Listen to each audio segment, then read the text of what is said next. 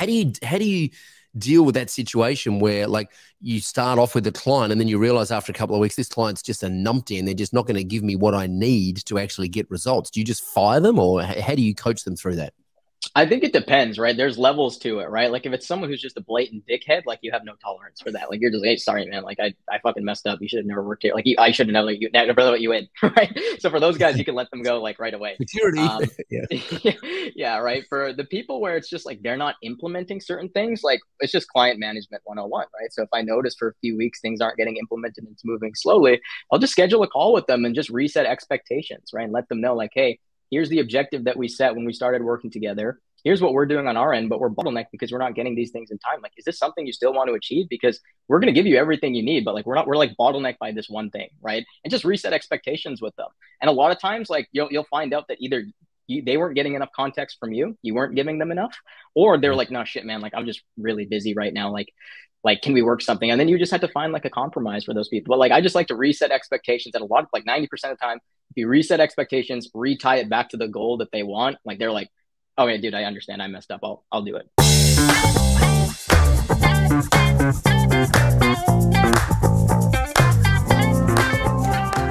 Hey, ladies and gentlemen, welcome to another episode of the Agency Hour live here in the Digital Mavericks Facebook group. That's one, James Murgatroyd. 1, 2. I think we have 2. There we go. He knows what I'm talking about. No one else does, and that's the way it should be. Sorry, we're running a little bit late. Had a bit of a disrupted night of sleep last night. That's what happens when you have a 5-year-old and a 2-year-old who come into your bed in the middle of the night and scratch around like meth addicts and keep you awake.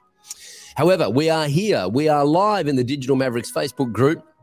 And this is an episode of the Agency Hour where we help you grow your agency, whether that's a web design agency, an SEO agency, or a digital marketing agency, design, branding, funnels, copy, you name it. This is the show where you come and learn about how to grow that agency of yours and turn it into a profitable asset for you. And we talk about sales and marketing. We talk about lead gen. We talk about growing your team. We talk about becoming more profitable. We talk about productizing, recurring revenue, all the good stuff. So if you are listening to this and you're in the Digital Mavericks Facebook group, let us know in the comments where you are from so we can get an affirmative that it's all working. And it's also just good to know where people are from in the world. And if you are listening to this on your AirPods or your, God forbid, Samsung Galaxy Plus buds or whatever those bloody horrible things are that I tried to use recently and couldn't get them to talk to anything except the fridge.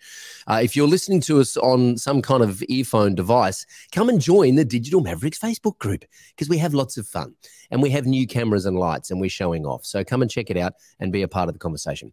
Today, I'm very, very pleased to bring a special guest to talk to us about probably the #1 conversation that we have here with our clients and the #1 question we get asked all the time, which is, how do I just go and get me some more clients?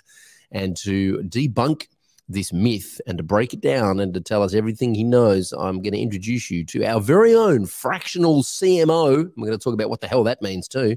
Please welcome all the way from Canada, my good friend Thisura Chandrarathna. Hey, Thisu, how you doing, brother?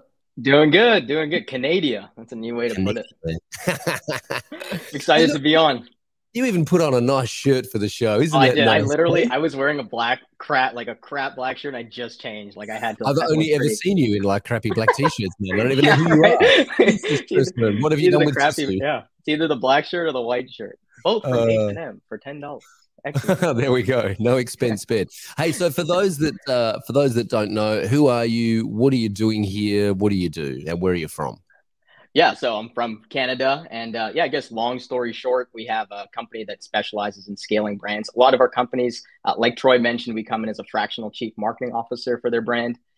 We've been doing it for about the past 5 years now, and our company is called Scale with Less, and that's really the mission. Our goal is to create the world's top paid on results consulting firm. And we got a long way to go, but that's the objective and the plan. Oh, in a nutshell. Yeah. How did you and I meet? I'm assuming you probably clicked one of our ads and probably ended up in our world, right? I think you're probably scrolling through feed and saw, this little brown guy and then went through. 100%. I'll tell you exactly where I was. I was in a little town called Tutgaruk here in Melbourne. and down the coast. Every now and then I try and do this a couple of times a year where I get away on like a little retreat, just myself. I go away to an Airbnb for a few days and take my guitar and do some work and write and think and strategize. And it was on that trip last December. I know because I'd literally driven past the car dealership on the way down there and placed an order for my new car, which I was very excited about. And I went down there and I was scrolling through the feed and was like, I really need to get myself out of marketing and get some leverage in this business. And there you were promising a 10 times guaranteed ROI. And I'm like, well, holy shit. I'm just going to click through and have a look at this guy's funnel. And before I knew it, I was on your calendar. And we had a call that week. And I think we hired you like straight off the bat. We're like, yep, all right, let's go. And you've been with us for over 6 months now. So I want to talk a little bit about different channels and client acquisition methods, but also I want to pitch this at the audience here. So I want to be really conscious of the fact that our audience are agencies or freelancers, and most of them will be tuning into something like this and going, well, you know, I just kind of get referrals and I do word of mouth and I do good work and I put my name in the footer of websites and then people refer me, which is fine until it's not, right? So what's the problem with just working off referrals and word of mouth? I think for me, the biggest problem with that is it's not like a machine in your business that you can pull to generate more leads and more clients, right? Like some months you might have a really good month because you got more referrals, right? From just like your current client base. But the next month, you don't necessarily know where that next client's coming from, right? You don't have that predictable, repeatable way to generate clients. Like any client-based business to grow and get more clients is really simple. You need more appointments, right? And then you need a way to convert those appointments into calls, right? If your agency is not growing at the way that you want, it's because you're not getting enough appointments, or you're getting appointments and you're not turning those appointments into sales. For most people watching this video, it's likely the first camp. You're not getting enough appointments on your calendar, right? You know, right? So that's probably the biggest problem that I have with it is you can't just like, if you want to scale your company to a certain revenue mark, you can't just put your foot on the gas pedal because you can't just summon, 20 referrals out of nowhere. That's the big thing. Yeah, exactly. Quick shout out to Joel Warren, who is in Mavericks Club. He's in the comments here watching along. And also Joanna Chereau is in Cincinnati. And anonymous Facebook user is from Kentucky, USA, but currently watching in Florida, enjoying the beach. So referrals are probably the best form of lead that you can get because there's lots of trust in the relationship already, right? People already know someone who know you, who've worked with you, you've been referred, their name's on the line, so there's lots of trust there. However, as you say, it's completely unpredictable. Like you literally are at the mercy of other people going, yeah, you're pretty good, I'll refer you. I know we've referred some business to you, which is good. It's helping our clients out. It's good for you. It's good for our clients. But I don't wake up every morning going, damn, I got to refer Thisu some clients today because his business needs to grow, right? Like, that's not my concern is how do we get more clients and keep them happy, right? Exactly. So if referrals, and I work with agencies who have grown to multiple 7 figures and been doing it for 15 years and have never done any active client acquisition. They've just worked on referrals, and they are now at the point where they're like, all right, they've kind of hit a ceiling, they've plateaued, and they know that the way to get through that is to actually actively do some client acquisition. So before we dive into the sexy stuff, which is like ads and funnels, let's talk about, I had a conversation in the Facebook group. I put something in there yesterday about fast Facebook leads. Like I'm putting together a little internal training here about, we know we've been running some Facebook lead ad campaigns. Like what's the fastest way to get someone to put their hand up? And one of the comments was, I've tried this in the past and it's never worked because, I went with the free web or SEO audit and there was no response. So I know why that doesn't work, but like just from an outsider's point of view, tell me why offering a free web or SEO audit probably wouldn't work if the channel doesn't matter. It doesn't matter whether it's Facebook ads or networking events. If you start a conversation with someone about doing a free web or SEO audit, why is that probably just not going to fly? I think the main thing is it's just not a sexy offer, right? It's just like, it's been around forever. It's kind of like in real estate, they have like the free home audit, right? Like it's just not a sexy, appealing offer to people, right? When they see like a free SEO game plan or something like that, like they immediately know they're just going to get on some call that's like a strategy session, right? And then they're just going to be like, you know, turned into a sale. And there's no real, like, I think it's just an outdated offer, right? It's just not something that people find very appealing and unique right now. Like there's a million people doing it. And I think now with the landscape, it's more competitive than ever, that you need to be able to stand out and have something that's unique to you, that's not out there in the marketplace. So I think that's really the big one. It's just not that appealing. It's not that sexy. I worked with accountants years ago, and so accountants do a similar thing, right? Accountants do. Yeah. So the accountant's model is, if you find a good accountant who has good bedside manners and is good with people and presents quite well and is quite they don't even have to be charismatic or charming. They just have to be able to have communicate and have a good conversation with a business owner. If you put a client in front of them in the office or on Zoom, 80% of the time they'll convert, right? Because accountants like this recession-proof business, everyone needs an accountant. And so their whole model is, you just put people in front of me, I'll talk to them and I'll convert them, because I'll show them how I can make them more money by either saving the money or helping them increase revenue or profit margins. And everyone wants that. So accountants convert pretty high. The problem is they just don't get enough calls. They don't get enough appointments. And one accountant I was working with offered this free business audit. Right? I'm like, dude, I don't know, but my gut tells me I don't want a business audit, because I know I got shit I need to fix. I don't need someone smarter than me telling me I need to fix my stuff, because that's just going to make me feel even more stupid than I already do, right? Yeah. And he's like, all right, well, we'll call it a business health check. I'm like, same thing, man. Like, I know that I've got a problem in my kidneys because I'm in a lot of pain. I don't need to go to a specialist to tell me you got a problem in your kidneys. I know, like, I just need it fixed. I need the pain to go away. So we just repositioned it as a profit roadmap. It's like, or profit pathway, we called it. We called it a profit pathway. Nothing changed except the name on the tin. We're like, you come and have a chat with us. We'll show you the pathway to increase profit in your business, right? That's all that changed. The guy blew up. All of a sudden, he's got people sitting in front of him 24 hours a day, and he's just like shooting fish in a barrel. He didn't change anything that he actually did in the business. We just changed the name on the tin, right? Yep. Because essentially that's what a business health check or a business audit gives the business owner, is a pathway to more profit. So I'm curious, in like a web, or let's talk about a website. I'm curious about a website. If we offer a website audit to someone, like what's a sexier way that we can? We're just kind of brainstorming here. We're just gonna. I mean, by the way, Thisu doesn't know I'm going to do this. This is jazz now, ladies and gentlemen. Right? We're just improvising on the spot.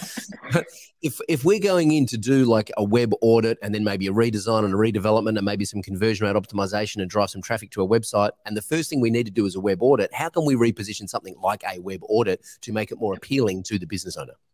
Yeah, for sure. So what I found with specifically paid traffic, right? Like, in order to get B2B sales, there's really, there's two things that make a B2B sale. One is like Troy said, if someone's in the market already looking for accounting services, they know, like, they're already looking for that solution. Your job is just to have the best offer to solve that, right? So the very first thing I like to do with like, if I'm selling any kind of services, like, how can I have a really strong guarantee or wrapper around that, or a really cool name? That's like the very first thing that I'm kind of looking for there. And then the second thing that you need to be able to sell B2B sales, apart from like a strong promise or a bet, is you need social proof, right? You need, because the very first thing when you have like a strong bet, strong guarantee, whatever it is, the first thing that's in someone's mind is, yeah, but prove it, right?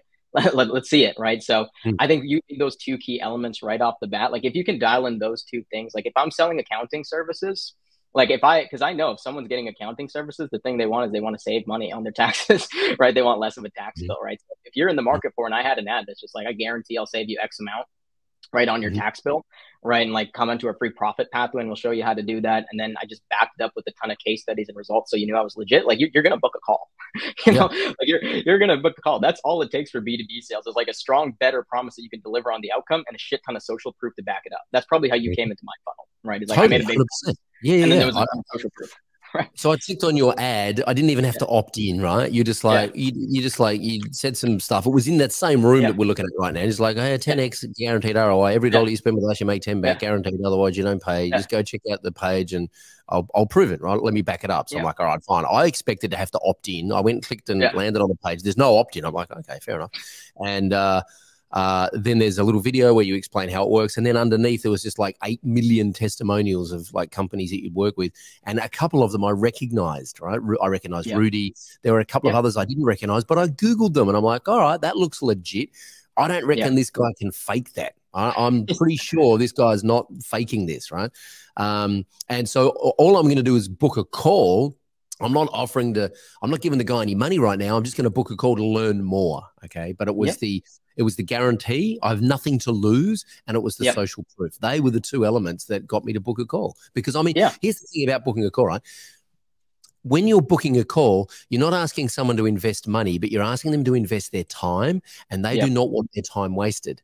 So the guarantee and the social proof are the two really strong key elements that get them to book the call. And then on the call, your job is to convert them into, it's to close them into a client, right? Because I think at this point, people know when they get on a call, they're going to be sold something. It's not like this big surprise when they get on a call. Like, you know, they understand that. I think right now, if I look at a lot of our, you know, service-based brands that are crushing it, they follow that pathway. You know, like they can think of a really strong, unique offer that's like has a strong guarantee or name around it that's like very benefit driven. And then there's a ton of case studies to back it up. Like if you have that, like you will, there's no way you don't get applications and calls. Like you just need those two elements, because like I was going back to that accounting example, it's, you already know you need an accountant. You already know you want to save money, right? It's just like who can demonstrate that the best. And then like at a glance, like, because that's what they're doing. They're just doing like a BS check in their head. Like, can this guy actually deliver? And if they see a bunch of case studies, they're just like, all right, I'm just going to book a call and see whatever the hell this guy has to do. Right? Once you get them on the call, it's easy. That's right. And also, if you've got enough social proof, once they're on the call, it doesn't feel like a job interview, right? Because the social proof has kind of built the trust. And so you're like, you don't then have to prove yourself on the call because your social proof has done that for you. Anonymous Facebook user says, by the way, if you're watching this, click the link near this video and give StreamYard permission for us to know your name and your face so we can bring you up on the screen and we know who you are. Otherwise, I'm going to call you anonymous Facebook user. How do you get social proof when you're just starting out? How did you do it? Yeah, that's a great question. I actually spent almost 2 years getting social proof, like directly. So what I did, I think there's like, if you're just starting out, there's probably not a higher leverage activity than getting case studies and testimonials from your target market that are killer, because they're just going to pay you off in dividends more than you know right now. So what I actually did is I offered to work for free for brands and companies, right? Like, it's really interesting. There's a lot of people who are like really against working for free. But it's interesting that like the higher up you go, like when I work with like 7-8 figure brands, like they're working for free all the time with potential accounts that they want, you know, just to get their foot in the door, because business is just a relationship game, right? Like if they like you, they're probably going to pay you. I think that's just like a piece of advice that I think people don't know. Like they're usually really like not against some, like in the beginning, I'm talking just in the beginning, a lot of times, right? To get testimonials, I would work for free, right? I would try to get some sort of result or a case study right away, right? Because if you're starting out, your chances are you're not very good at what you do, right? Like, because you're starting out, you can't be that good, right? So like you have to earn the right. So the best way to do that, get your foot in the door, right? Just work for free for someone. Try to deliver the result for them. Gain that base, right? Because once you have that base and you understand how to generate results in your niche, like it just compounds so quickly, right? So I think I had to spend like 2-3 years working for free, taking on accounts, understanding businesses as a whole. And then when I could do that, like the case studies that I have, like they pay us every single day in dividends. Right? So that's what I would do. There's a couple of leverage. There's a couple of options here too. You can, we used to do this when I had an agency, we used to do a pro bono project once a year for a local charity or a school or whatever, right? Or a cause that we believed in. But what we would do is we would use the project to get lots of press for the charity or the organization, but then we would be mentioned in the press as their digital partner, right? So that was like free advertising. We always made sure we got a case study and a video testimonial from those clients that we work with. And the other way you can position work for free is you can say, hey, this isn't going to cost you anything to begin with. I'm going to work for free until we get this. And then once we reach this, you pay me X. So you have nothing to lose, right? Kind of similar to performance-based, but you just start the conversation by saying, hey, I'm going to work for free until we get this. And then once we get this, you pay me this. Is that a fair deal? Yeah. Yeah, exactly. And if you're just starting out too, it's not like you need hundreds of testimonials. Like you need like 3 to 5, right? Even three that are pretty good. Because I'm always looking at it in the marketing lens, right? Like if you, like I said, like the moment you make a bold claim or a bold promise, the very first, the very first thing someone said is like, all right, prove it. I need to make sure this is real, right? So you need I just think you need social proof right now if you're going to start running ads, right? Or a marketing channel that's not organic and referral based. Like, you just need that element. And like, there's no higher ROI than getting like the first three. Like, I'm always looking at ways to get more case studies, more social proof. Like, you can't have enough. Yeah. So what's your process for figuring out the message to put in front of people based on like, how do you figure out what they want and then craft a message to put that in front of them to get their attention? Because the internet's a noisy marketplace. Like, running ads is super competitive, right? How do you cut through? Yeah, that's a good question, right? It's like, it is more competitive than ever. There is no like one sexy answer towards that. Like, it took me almost like a year before I cracked cold traffic, right? So I had to test a lot of stuff. But now, like, if I was going back, like, what I would do if I was starting from scratch is like, I would try to create an offer that that is the strongest and then has the least amount of resistance, right? Meaning, like, if I can create an offer that has a strong guarantee that they're going to be satisfied with the service and then lower the barrier of entry for them to start, that's what I'm looking like. If I can create a guarantee, an ROI based guarantee, and back it up with a lot of social proof, that's what I would do. Like, looking back, like, I used to run like certain campaigns that were just like, for B2B sales specifically, I used to try like webinar funnels, and I used to try all these different types of funnels, like, that were just, webinars, all that type of stuff. What I found that worked way better is literally just strong promise, shit ton of social proof, book a call. Right. That's what I found works the best. So in terms of just messaging, I'm always trying to figure out what is like, there's an outcome that your market wants, whether it's more customers, more leads, more sales, more conversions on their site. First thing, I want to figure out what that outcome is. Then the second thing I want to figure out is how can I create a strong guarantee around delivering that outcome, right? A guarantee or a promise, like a bet.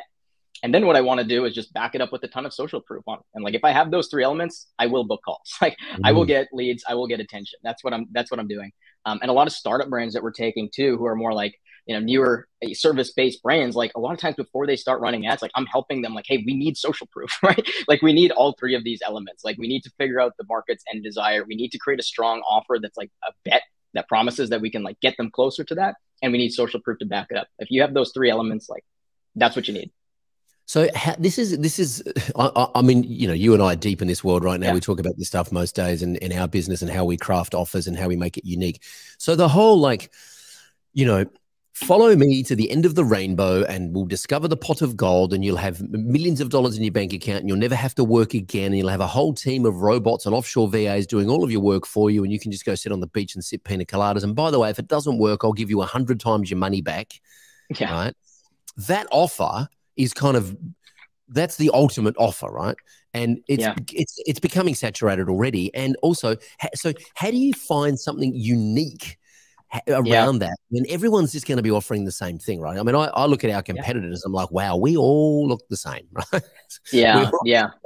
We all sound the same. We're all offering the same shit. What is the key for, and I want to talk, I'm kind of going to tee you up here to talk about like micro front end offers, right? The front end offer, which you spoke about at MavCon. What's the process for finding out what the market wants? Did you just get on a call and ask them point blank? Like, because the problem I have with this is like most people don't know what they want. You ask people what they want, most people don't know what they want. They just tell you what they think they want or what they think they're supposed to say. Yeah, I think two things again on it, right? So I think the good thing in B2B sales, and if you're selling services for other businesses, the thing that they primarily all want is more money, right? Like, that's what they want. They want more leads. They want more sales, right? So that's the first thing. Like, that's the outcome that they want. Now, how you make it unique is you need a unique vehicle to get them that outcome, right? Like, when I went Fractional Chief Marketing Officer, there's not a whole lot of Fractional Chief Marketing Officers out there that promise more revenue and that advertise, right? So it's like, understanding the outcome and then having your unique spin to it, right? Like, if that's what you kind of need to do. And you need to figure out how you can position, right, your offer in the marketplace that's different, that's like only to you. Like, if, like what Troy said with like the profit audit, right? That's like, that's only to that tax owner, right? I mean, that tax company, they can't find that offer anywhere else, right? So that's what it comes down to. It's like, it's kind of straightforward, at least for agency owners. It's like, if you're selling websites, if you're selling SEO, it doesn't matter. All of them want more money. Then the next job, you have to go one layer deeper and then figure out, how can I spin my offer and my service as a new opportunity, something that's new that they haven't heard of, that's unique to me, because now you're not competing in like 100 different SEO people. You're like, it's just me. I'm the only one with it. Yeah. So let me give you a very practical example of that. MavCon, a couple of conferences ago, I want to say like middle of last year, we had a speaker from Search Words come in. I can't remember his name. Yeah. Someone will remind me. And he talked about everyone's either offering SEO or SEM, right? Everyone's offering like paid ads or SEO. What he does is he offers his clients a search solution, which is a combination of ads now to get fast results and SEO for the long game, because there's problems with both, right? Ads now is great, but it's like crack cocaine. It's going to wear off at some point. And you're going to go hungry. Yeah. SEO is the long game. It's sustainable, but it's going to take time.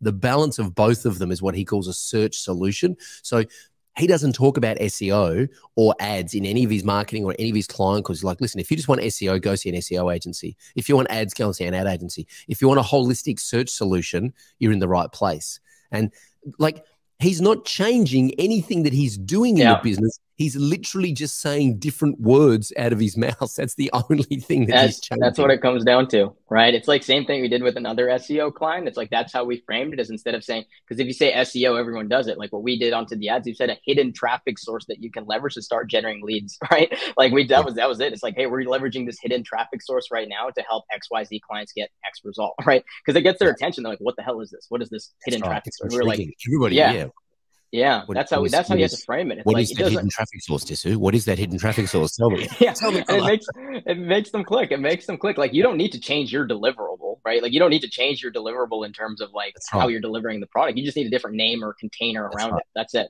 Correct. That's right. I saw an ad once and I kind of looked at it and I tried to reverse engineer it, and I realized the guy was selling GMB optimizations on the back end, but he was talking about getting more traffic from kind of similar, like a hidden traffic source to get more traffic from Google without spending more money on ads. And I'm like, what's he doing? And I kind of read the copy and I'm like, I guarantee he's selling GMB optimizations. He never mentioned Google My Business on his sales page. Yeah.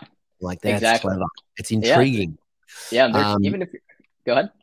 I was going to say, Dan Kennedy talks about the fact that like we're in the secret business. We're in the business of selling secrets, right? Because everyone wants to know where the secret pot of gold is. And the reality is there are no freaking secrets, man. It's all common sense, right? It's like everyone knows the solution towards it. But that's so key, right? It's like we always talk about this every single time, is like, as a business owner, the better you are at creating unique hooks and unique ways to position your offer in the marketplace, the more money you're going to make, right? Like it's just one of those fundamental skill sets that you're going to have to learn if you want to start running paid ads or a traffic source where you get your calendar filled up with appointments coming to you. You need to get good at that skill set. Where did you, I know you've kind of been through a similar school that I have in terms of direct response copy and stuff, but how did you discover this stuff? Like, because what are you like? You're like 16 years old now. Is that? I'm sorry. 23, man. 23 years old. Jesus, man. When I was 23, like we've had this conversation before. When I was 23, I can't even remember what I was doing when I was 23, but I was nowhere near as organized as you are. How did you discover this direct response kind of digital marketing world? Where were you in your life where you went, hey, this is what I want to do? Yeah, I mean, I got into it kind of early where it's, I dropped out of college. I wanted to get into physiotherapy or chiropractic was my big goal, but I was like really stupid in school. Like I didn't get any of the grades. So I dropped out of that early. And then from there, like when you don't have any degrees, there's not a lot of stuff that you can do, right? So like naturally I'm scrolling through Facebook and I see like drop shipping ads, right? I see like how to become a high ticket closer, all that, the classic business opportunity stuff, right? And then from there, I'm like, interesting. Like I started learning about drop shipping. I started learning about sales, right? And that's when I started learning about that stuff. And then I got into drop shipping first, right? And then with drop shipping, that's when I started learning like Facebook ads, right? Because in order to like generate like sales, I had to learn Facebook ads. And that's when I like really start to learn like, holy crap, this is like this whole other world, right? Where like, and I remember when I started making my first sales on my drop shipping store, right? I was like, what the hell? This is crazy. Like I can get, like people don't know my brand. Like I can just run these ads and start making sales. And then, I started devouring every single book out there, just the classic direct response books. I started taking mini courses. I took the Sandor certification, but that was like 2-3 years after. That was great. But I took that but where I learned a lot of my stuff, I think you can get like anyone can get a pretty good base knowledge of marketing, like just reading the courses and stuff like that. But where I think I learned most of my skills is when I started actually, like what I said in the first part of this podcast, is when I started working for free for brands, right? Is like, because everything was theory at that point. And I was like, all right, now I got to make it work. Right. And then when I started working for free for brands, I only got compensated on the additional sales I brought in. right? Mm-hmm. So when you do that, you learn pretty good what works and what doesn't, right? You start to understand like, hey, this works, do more of that. This doesn't work, don't do that, right? And you start to understand like which clients are really easy win clients, which clients aren't easy win clients, right? Like Yeah. that's what it really came down to, is like theory and then like doing it, like just doing it a lot, like 2 years of eating shit. Yeah, right. And you have to figure it out, especially when you're gambling with other people's money, right? If you're running ads for clients, you have to figure it out. Otherwise, you go hungry and you piss a lot of people off. Exactly. I want to talk about something that you mentioned there, though.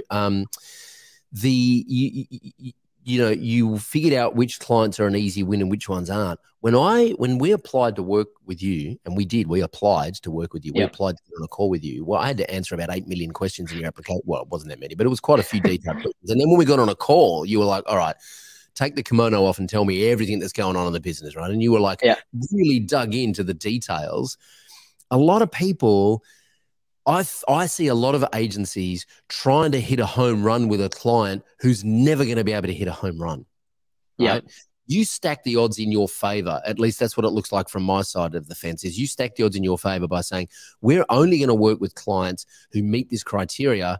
I learned this from Christian Mickelson and Frank Kern years ago. It's like, I only work with the clients where you know you can pull a few levers and get them a quick win, because then they'll think you're a magician and they'll basically do whatever you tell them to. Don't work with startups with no money and no traffic and no email list, because they're too hard. Like, it's too hard to get them a quick win. So how do you figure out what your criteria is? And then the second part of the question is, what do you do with those people who don't fit the criteria to work with you?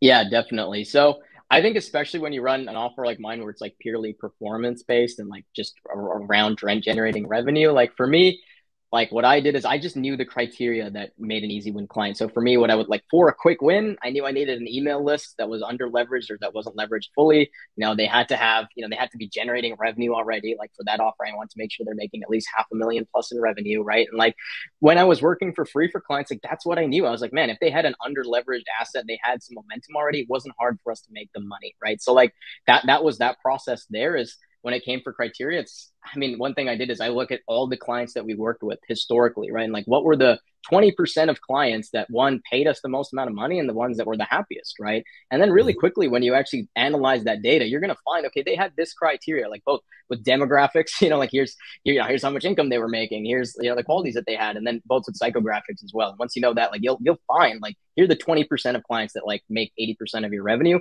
Let's only focus on these guys, right? So that was like that process. That's what we did. And then to answer your second question of like, what do you do with the guys who don't qualify for that offer? We're finding that right now as well, because with our agency, like I mentioned, we get like 300-400 applications every single month, right? And like, 70% of those guys don't qualify, right? Actually closer to 80, right? So what we had to do with those guys is we had to think of like a downsell or coaching offer for those guys, where you just have to be very upfront with them that like, hey, this is a little bit of a different offer. It's more reliant on you. You have to do some of the work, but the same processes we're going to give you are proven to work. We're doing it for 7-8 figure brands. It's just more dependent on your ability to implement these things. So for the guys, if you are going to take clients that you're not as certain on, or where there's a little bit of a gap, you just have to set expectations properly with them. That's what I found. Then you can still sell those guys just fine. You just have to set expectations properly. Like you can't tell those guys you're going to be a millionaire overnight. What Alex Hormozy did was he basically just took over their business back in the day. He was like, hey, dude, like get out of the way and let me run your business for a month and it will be a completely different business, but you just need to piss off for a month and let me do my thing. And he like moved into the gym, and like I've heard stories about him sleeping on the floor of the gym where he was working for a month because he didn't want to pay for a hotel room, and he would just take over their business for a month. And because a lot of the time, if you've got the chops and you know what you're doing and you've got your resources and your team and your processes together and you can actually get results for the clients, a lot of the time that you won't get results is because the client is getting in the way, right? They're not giving you the content, they're not shooting the bloody video, they're not answering the questions, they're not responding to your requests. And a lot of the time that, everyone thinks, oh, that's just because they're busy. I actually think it's because they're sabotaging their own success, which is a whole other conversation. And it's not our job to play therapist. It's our job to say, hey, especially if you're performance-based, it's like you are getting in the way of me getting paid. I want to get results so that I can get paid. So how do you deal with that situation where like you start off with the client and then you realize after a couple of weeks, this client's just a numpty and they're just not going to give me what I need to actually get results? Do you just fire them, or how do you coach them through that? I think it depends, right? There's levels to it, right? Like if it's someone who's just a blatant dickhead, like you have no tolerance for that. Like you're just, hey, sorry, man. Like I fucking messed up. You should have never worked here. Like I should have never never let you in, right? So for those guys, you can let them go like right away. Security. Yeah. Yeah, right. For the people where it's just like they're not implementing certain things, like it's just client management 101, right? So if I notice for a few weeks things aren't getting implemented and it's moving slowly, I'll just schedule a call with them and just reset expectations, right? And let them know like, hey, here's the objective that we set when we started working together. Here's what we're doing on our end, but we're bottlenecked because we're not getting these things in time. Like, is this something you still want to achieve? Because we're going to give you everything you need, but like we're like bottlenecked by this one thing, right? And just reset expectations with them. And a lot of times, like you'll find out that either they weren't getting enough context from you, you weren't giving them enough, or they're like, no shit, man, like I'm just really busy right now. Like, can we work something? And then you just have to find like a compromise for those people. But like, I just like to reset expectations. And a lot of like 90% of the time, if you reset expectations, retie it back to the goal that they want, like they're like, okay, dude, I understand. I messed up. I'll do it. And they're normal. I find this really interesting because, and again, I don't mean to, yeah, you're fairly new and fairly young in this world, right? And I don't mean to be an ageist here, but like I'm a dinosaur, and it took me years to get the confidence to have that conversation with clients. And I can tell you, a lot of people watching this live stream or listening to this podcast are sitting here going, how, like they just feel like the idea of having that conversation with a client makes them throw up. It makes them so anxious and so nervous because I don't know why. Like, because I think because we feel like the client is the prize because they have the money, and the reality is we are the prize because we can actually deliver results, right? So does this come naturally to you, or is this something that you've had to learn over the years? This like how to be, because you are, what I really like about you is you're really assertive, but super polite. Like I know exactly where I stand. I know exactly what the expectations are, but you're super awesome to work with and super friendly. And I think that's a real skill in itself. So yes, does that just come naturally to you, or is it something you've had to kind of hone over time? I think it's, obviously there's part of it where you have to learn it. There's lessons where, probably early on where I let clients go because like when I could have totally saved it by not having a conversation. So part of it is actually learning that process. But I think, communication is a little bit, I guess, maybe a little bit more natural to me than others who might be a little bit more like it just doesn't come as easy for them. But I think the big part is just coming with that mindset that like they want the outcome or else they wouldn't be working with you. You know what I mean? It's like a disservice if you don't bring it up. Right. Like, because if you don't bring it, because here's the way I think about it. It's like, if you don't bring it up with them, they're just going to go, they're probably going to fire you anyways. You know what I mean? Like if they're not implementing anything and they're not getting results, like you think they're just going to stick forever and just like get billed every single, like, no, like you have to have that conversation with them. It's just part of the process. And I think the key to that is just having that conversation with them and just in like a really friendly way with them. Right. Like it doesn't need to be something that like gives you anxiety. Right. It's just like they're aware of it. If like, they're not implementing anything, they know they're dropping the ball. It's not like deep down inside they're like, I'm doing everything. Like they know, like clients know when they're not they're not delivering on there. And you just need to bring it up and remind them and say like, hey, do you still want this goal? Is this outcome still important to you? And once you get their buy-in, like they're good. Yeah. I had a client, if they're not, then you let them go. I had a client hire me 15 years ago. Yeah. Jesus. I'm not kidding. And paid a deposit for a website for a dog yoga company that she was starting. She's basically like driving around doing yoga for dogs who are anxious, right? And so I went and had a meeting with her at a cafe and, did the whole thing back when I didn't know what I was doing and, started to get some of her content. She paid the deposit. I started building the website and she disappeared off the face of the planet. 15. Now, she turned up about 5 years later and was like, oh, hey, that website we started 5 years ago, I'd like to finish it. I'm like, holy shit, you're back. I'm going to have to rebuild it from scratch because it doesn't exist anymore. But okay, sure, why not? I'll honor my commitment and we'll finish it up. And a week later, she disappeared again. And to this day, I have not heard from her. 15 years, that open loop, that project is still sitting there somewhere. It's not actually, it's dead if she ever turned up. And she never asked for her money back. It was weird. Super weird. Yeah, anyway. That's the exception, right? Like that's the exception. Like at least in my, like what I've found is like if you don't address it with the client and the client's not progressing, getting results, like you're on the chopping block. You know what I mean? Like they're not. You have to like basically let them know or like reset expectations. Like the sooner the better. Yeah. So I want to talk about micro offers or like front end offers, right? We spoke about this at MavCon. Instead of having a conversation with someone about rebuilding their entire website, just like give us some.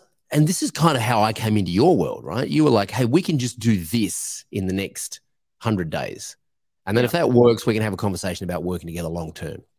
Yeah.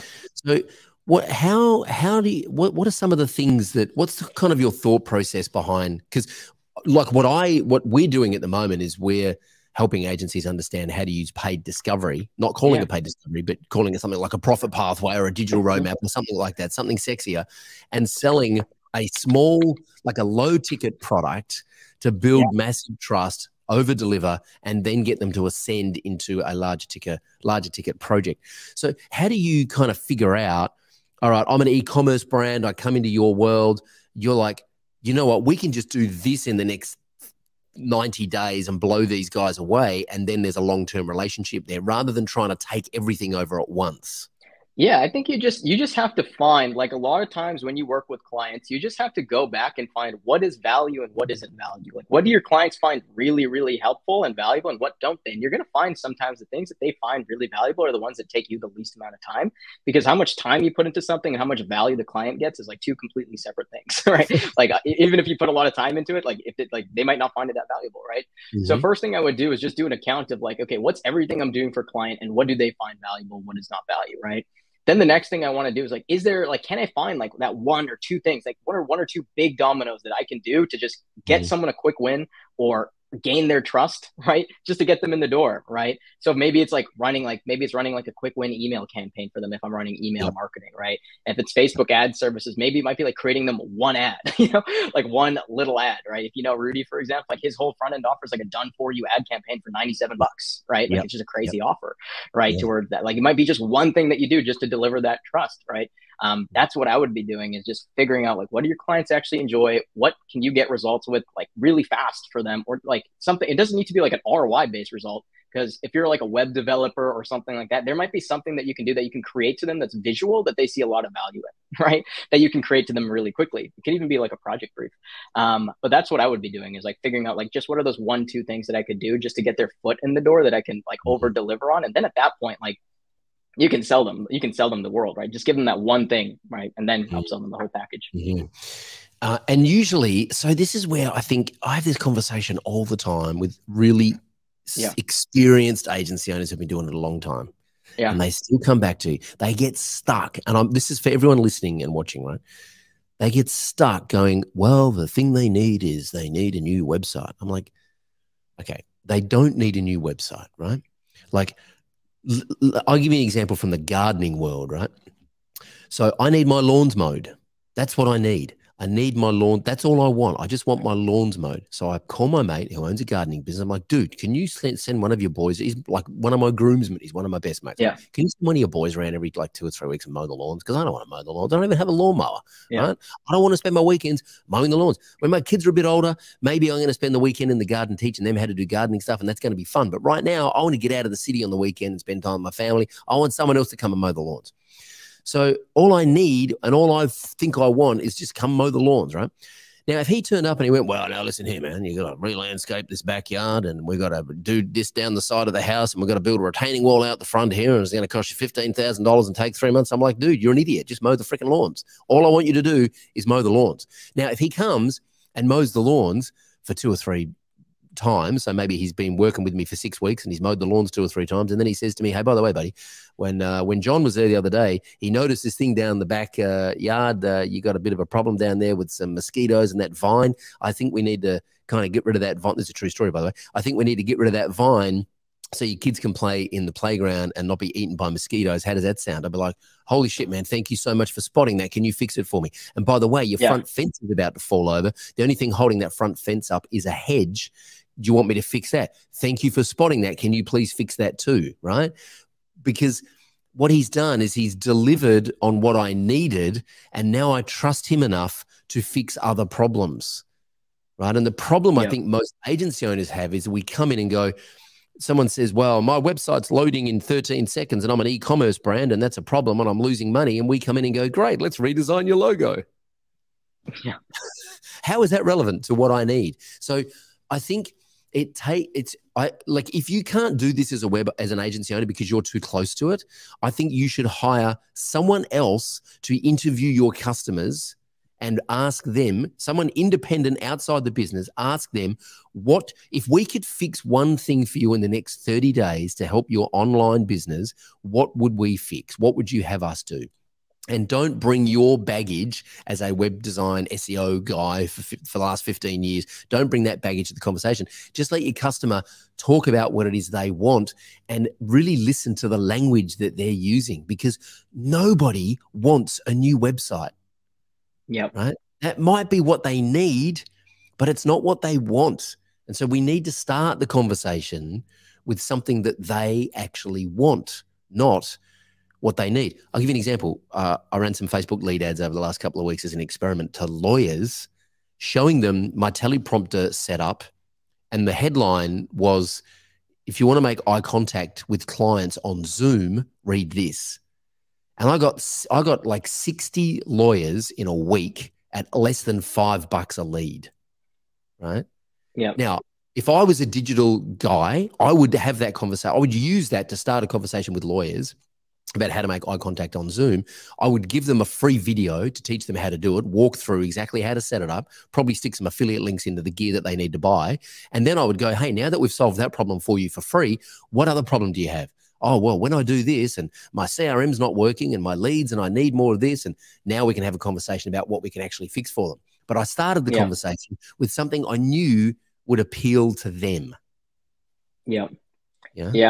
That's huge. That's huge. Because if once you find what that is, like that's like it's easier said than done, obviously, to find that. But like once you can find like that one thing, right, that to get their foot in the door, right, that they see a lot of perceived value into, that you can build that relationship with, like that's the hardest part, is building that trust with them. Once you get that trust with them, like they'll give you all the money for their bigger projects, right? So yes, I completely agree.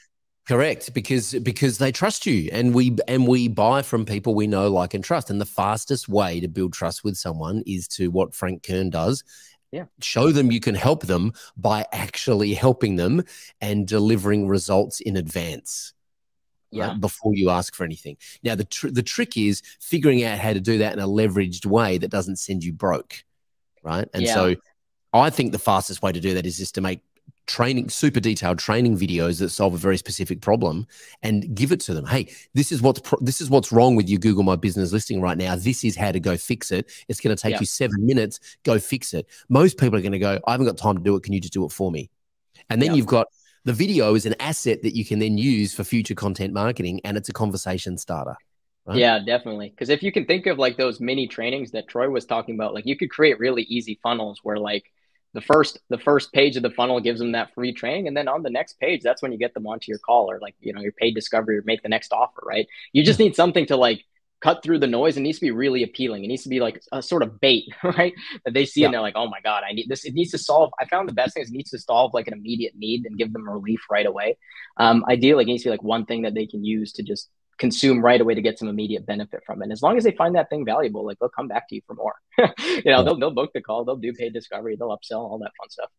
Yeah, exactly. Sharon Goodenough says in the comments, I love this. It's like going to the ER. You're not going to work on their weight problem when they have a broken arm, right? That's right. Like someone presents at ER, they got a broken arm, you fix their arm, and then the GP says, oh, by the way, we might just want to have a look at your weight problem because, you know, you fall over again and you break your leg, you can end up in a nursing home. So let's actually get a holistic approach going on here. But when they turn up with a broken arm, it's like, we just got to fix the arm because I'm in immediate pain. So your job as a marketer is to figure out the immediate pain that your prospect is in. And the best way to do that is to ask them, get on the phone and just talk to them and ask them, right, for free. One of our Mavericks is having a lot of success at the moment doing basically a pick my brain call, right? So she's offering, hey, you can get on a call and pick my brain for 15 minutes and I'll tell you everything I know about digital marketing for free, on the condition that I can pick your brain about your business and what you need for market research. And she did like 32 calls in 30 days. And she's like, it's been exhausting but exhilarating, and it completely changed her offer. So now she actually knows what to offer. How the last question here before we let you go. Thank you so much for your time here too, brother. I really appreciate it. And by the way, I'm looking forward to hanging out in San Diego when we come out. Definitely. September, right? Yeah, that'd be great. Yeah, September. It's going to be awesome. For those listening, we're going to San Diego in September. Of course, WordCamp US is in San Diego on September 8, 9, 10, I think it is. 9, 10, 11. And MavCon, which is our conference for our Mavericks Club members, is on September 12, 13, 14 in San Diego at the beautiful Spring Hill Suites at the Marriott in San Diego. If you are not in Mavericks Club and you want to come, then we have some tickets available to non-Mavericks to come and check it out. If you are serious about growing your agency, reach out to support@agencymavericks.com, have a conversation with the team and get the details. Which is a nice segue into my final question for you. Obviously, you've been around a lot of mentors and a lot of people who have taught you a lot of things. How do you, what's kind of your criteria for choosing what to learn next and who to go study with? Yeah, I think for me, it's just dependent on, I think one of the things that, is the key if you want to grow in entrepreneurship is to discern what is the next thing that you need. What is the next immediate need? So for me, when I'm trying to figure out the next mentor, the next person to find, it's what is the next thing that I need the most help with at the moment, right? Like before I used to just consume marketing courses all the time, but like there's only so much you can get with that, So for me, I'm always trying to figure, okay, what is the bottleneck for me? Is it maybe it's on the sales side that I'm looking for a sales mentor, right? Like for me, the thing I just invested in was Alex Charfin stuff for operations, right? Because I knew that was a weak point, right? I knew that was a weak point for me was, the actual operation side, hiring, recruiting, all that stuff, right? So that's what I'm more looking for is like, I just try to take an account. Like what I'll do is if I notice I'm stuck, especially like I haven't had any progress, the very first thing I'm going to do is just do an audit of like, what am I overwhelmed with? What's the biggest thing that's preventing my growth at the moment? And then figuring out, okay, this is the number one thing I need help with. And if it's lead generation, I'm going to get help with like, find a mentor who solved that problem and just hire them. Right. So that's how I've always done it. It's just what's the thing that I need the most help with right now that's taking the most amount of my time that I'm uncertain with. And then I find the person who's already achieved that and I go hire them. And so talk to me about the humility there, right? Because like a lot of young people and a lot of old people are like, I don't need any friggin' help, man. I'll figure this out myself. Like I'm smart enough. But you're obviously like the fastest way to learn is to have people who have done it before teach me how to do it, right? Where's that mindset come from? I just think I've never not gotten a high ROI on education from the right people. So for me, it's like a very easy trade-off, right? It's like if I can, like if I can go to one person who's done like 20, 30 plus years in a field, right, that I'm struggling with, like they can download, the 80-20 of things for me, like very quickly, right? I can understand that, right? So it's like, that's the big thing. Like the one thing that, that everyone's running out of is time, right? So I think any way we can compress that time, you'd be crazy not to, because you're also like, if you don't get help from a mentor, from a bottleneck that you're stuck with, like what else is your solution? Like you're just going to keep running into the same problem over and over again, right? So I just think whenever you can pay for advice from someone who's been there, done that, who has a solution for what you're struggling with, like you can't not make money if you implement. Love it. If you implement, that's right. Love it. I have a rule. If our company spends any money on education, we have to make back. We have to be able to attribute revenue, the cost of the course plus $1, or the cost of the mentoring plus $1. Then we've got a return, even if it's $1. I mean, usually we get way more than that. But if we don't get a return, then it's entertainment, which is fine if that's what it is. But maybe we want more return than we do just entertainment.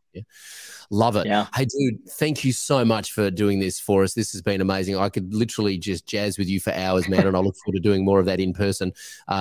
Super, super interesting and super helpful. Thank you so much for being a part of it. I really appreciate your time. Yeah, no problem. It was great. I hope everyone found it valuable. And then if they have any questions, they can always reach out to us.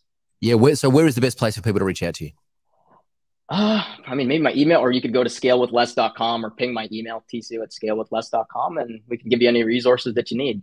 So, yeah, there you go. Perfect. Love it. Unreal. Thank you so much, Thisu, for being a part of it. Really appreciate you, and see you in Slack, man.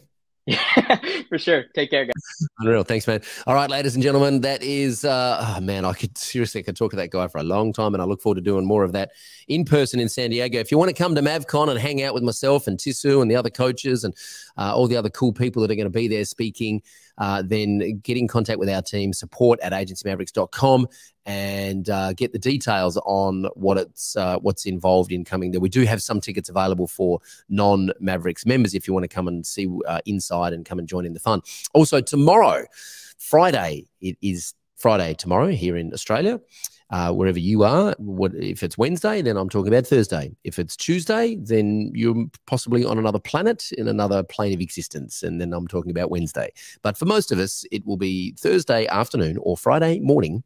We are running a free webinar to help you get back on track to achieving your goals. I have a hunch that a bunch of you set goals at the start of the year and you are now so far away from achieving those goals that you can't find your way back and you feel like you're lost in the woods. Well, just like Hansel and Gretel, we have some breadcrumbs to get you back to the evil witch's house. We do have some breadcrumbs to get you out of the woods and get you back on track to achieving your goals tomorrow. And by the way, if you're in Australia and you've just started a new financial year and you've set a bunch of goals and we're 3 weeks in and you might already be thinking, holy shit, I'm massively distracted. What am I doing at AppSumo, buying lifetime deals for software that is not relevant to my goals at all? And why did I just hire that person who I never thought about hiring before because they had a slippery funnel that I went down? We want to make sure that you stay on track and achieve your goals this year.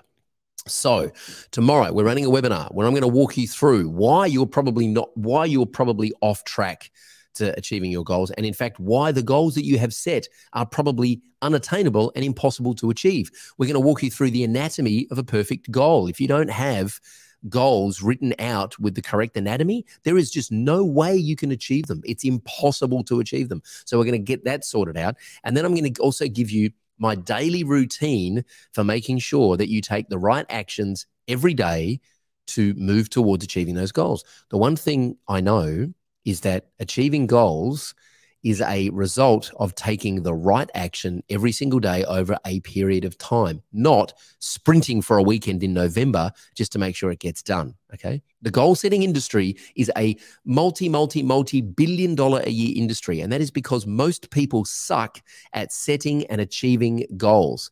Tomorrow on the webinar, it's totally free. I'm going to walk you through our framework for setting goals that you can actually achieve. Join in. As I said, it's totally free. Come and hang out and we're going to get you realigned so that you can make sure that your goals are achievable and that you are on track to achieve them. Oh, and also we're going to talk about the dream team that you should build around you. I think there are 3 people that you should have around you that you communicate with on a regular basis to make sure that you achieve those goals. So come and hang out with us tomorrow. I think the link will be somewhere near this video. Register for the webinar. It's totally free.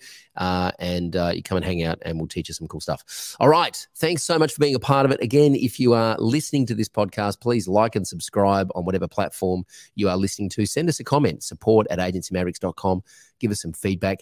And if you are not already in the Digital Mavericks Facebook group, please join the group. Come and join in the fun. Leave some comments on the video. Tell us what you like, what you don't like. Play the game that James Murgatroyd plays, which is counting the drinking vessels on Troy's desk every morning. There is currently one, and it is empty because I drank my coffee. So it is time for me to go and refill it. I will see you all next week on the Agency Hour. Until then, have a great week. I'm Troy Dean. Bye for now.